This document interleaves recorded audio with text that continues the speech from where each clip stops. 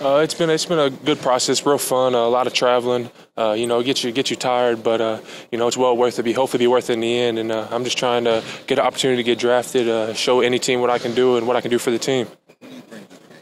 Toughness. Every team needs somebody that's going to go out there and bang and scrap and not be out there for himself, but be there for the team. And that's what I bring to the table. What have you heard about where you may go potentially? A lot of different coaches tell me a lot of different stuff.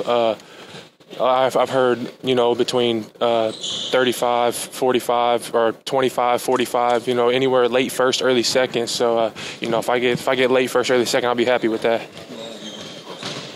I've worked out for Detroit, Miami, New York, and then Sacramento now. Atlanta, Utah, Detroit, Philly, and Memphis. So I got a big schedule.